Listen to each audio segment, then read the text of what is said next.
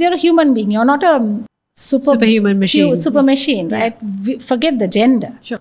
And you're not supposed to come without vulnerabilities.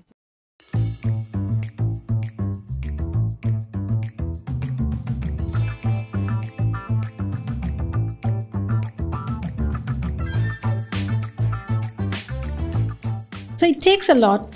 Then in the meantime, you are also navigating the 2 years with this whole thing of Kasturi the leader, you're navigating the news items, and you have so many people waiting to criticize you as a person, or wondering why you became the CEO. You know, at one point you had to just stop and put your head down and work. It opened my eyes up a lot about people, and then it also just made me focus on things I can control. But I must say, like any challenge, when you're in it, you don't see it, but you come out of it, and then you think, you know what, you have that, you could do it. And a lot of it is you don't do it alone. You even speak to even as a CEO, I'll speak to my chairman. I need somebody to support, and I'll speak to the board and get other people's support. So, because you're a human being, you're not a superhuman machine. Super machine, right?